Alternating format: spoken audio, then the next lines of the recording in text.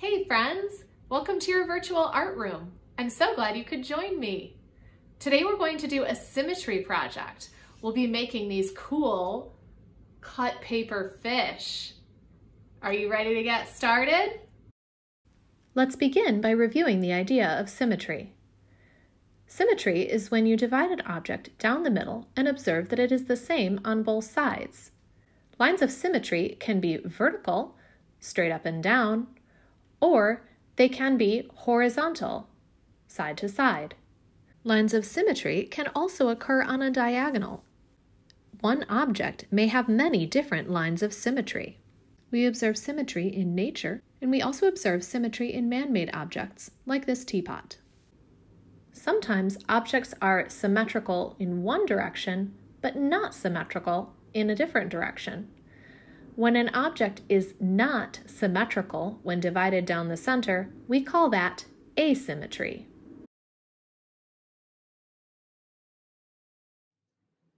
Do you feel pretty good about your ability to spot symmetry?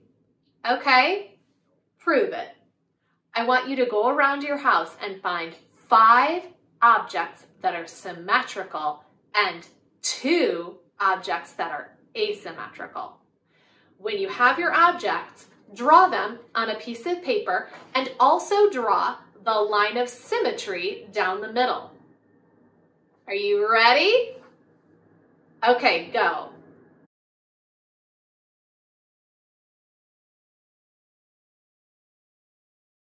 For our art making today, we're going to make these really cool symmetrical cutout fish. You'll need the following supplies: a couple pieces of plain white paper or construction paper, a pencil sharpener, an eraser, a pair of scissors, paint, a paintbrush, a cup of water, and a rag or a paper towel. Do you have all your supplies? Let's get started. Take out your first piece of paper. Turn it so that the long side is facing you. We're going to fold it in half, hot dog style, to make a long, skinny rectangle. Grab the bottom 2 corners and fold them up till they match the top 2 corners. While still pressing down on the paper so that it doesn't move, walk your fingers over to the center. Use your thumbs to flatten the fold, starting in the center and then all the way out to the edges. Check your paper to make sure that the folded edge is closest to you. Put one finger on that folded edge and make sure that your paper opens away from you. It's important that your paper is facing the right way. If it's not, and you start drawing in the wrong corner, when you cut your fish, it will come out in 2 pieces instead of being one symmetrical fish. We're going to make one single line for the tail and body of the fish. Find the upper left corner of your paper. That's where you'll start drawing. Draw a diagonal line from that corner down towards the center. Stop about 2 fingers from the folded edge of your paper. Now draw a line that curves up towards the top of your paper and down to the folded edge. Now we're going to finish off the tail. From the top left corner where you started drawing your fish, draw another diagonal line that comes down and ends at the folded edge of your paper. Before we do anything else, we want to double check our work and make sure that the folded edge of the paper was in the right place. Unfold your paper.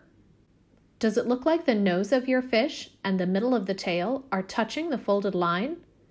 If so, you're good to go. Fold your paper back up and move on to the next step. If your fish looks like this, you had the folded edge of the paper facing away from you. Erase your line and try again. This time, pay close attention to where the folded edge of your paper is. We're going to make our fish look more interesting by adding shapes on the inside that we will eventually cut out. They can be any shape you want, but here's the catch. You have to start drawing your shape on the folded line and end on the folded line. And your shape cannot touch the outline of your fish. Watch as I draw a few shapes in the body of my fish.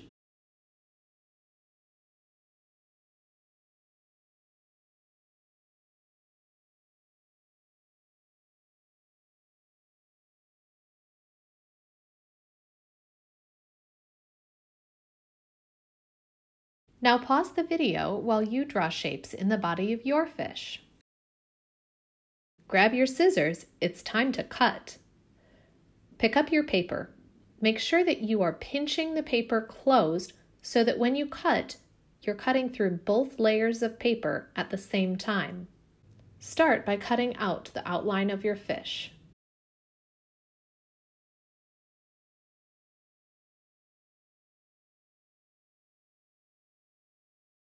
Make sure you're always cutting through both pieces of paper. If your fish is still in one piece, you're doing great.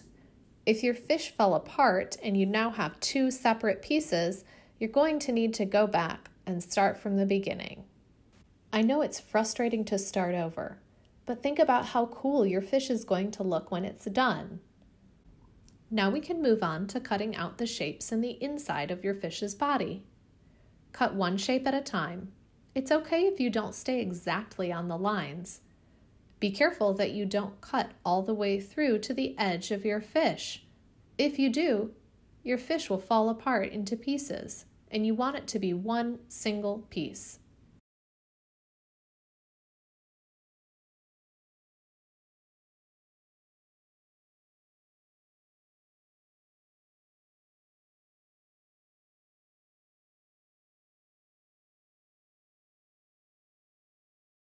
Done cutting? Unfold your fish and admire the view. Now it's time to decorate our fish. You can use crayons, colored pencils, markers, or paint. If your parents are okay with letting you paint, get out your paint, your cup of water, your rag, and your paintbrushes. If you're using watercolor paint like I am, you'll want to put a couple drops of water into each color. That helps get the watercolor paint ready for use. As you paint, think about symmetry and try to make your painting design symmetrical, the same on the top as it is on the bottom of your fish.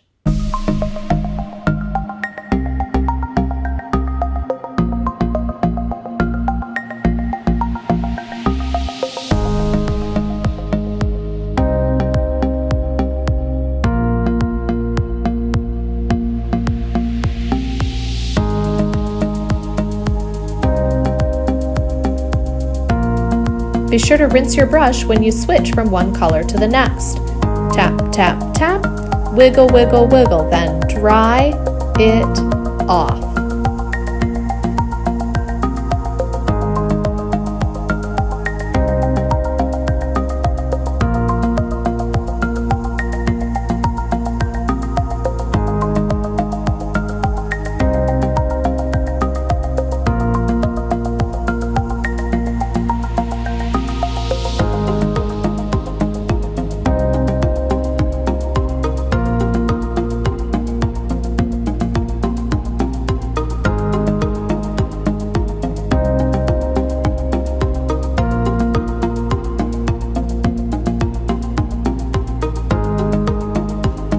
Now let's add an eye,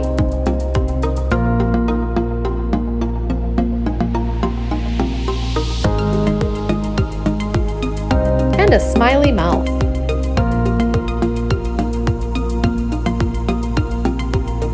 If you're like me, you don't want to stop at just one fish. You can make smaller fish by using a half sheet of paper instead of a whole sheet. The process is the same.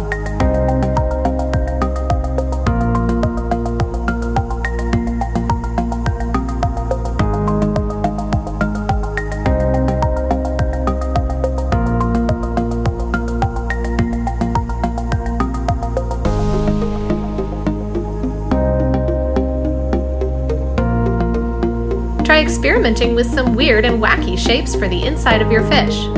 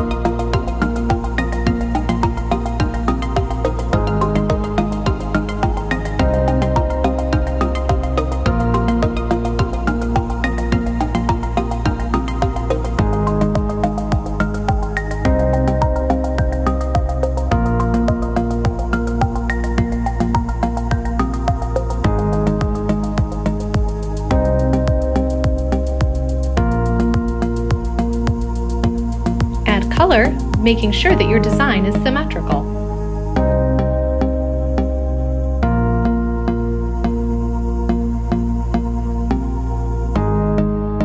You can flip your fish over to make it swim the other direction.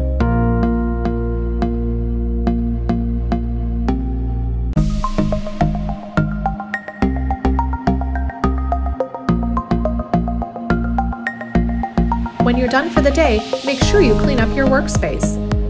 Put away all your supplies so that your workspace looks as good as it did when you started. If you got paint on the table, dip the corner of your rag in your water and use it to wipe the paint off the table.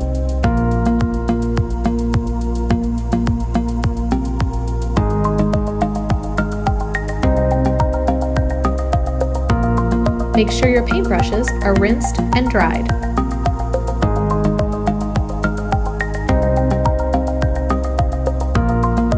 When your fish are dry, tape them to a window and have a family member take a picture of you swimming with your fish.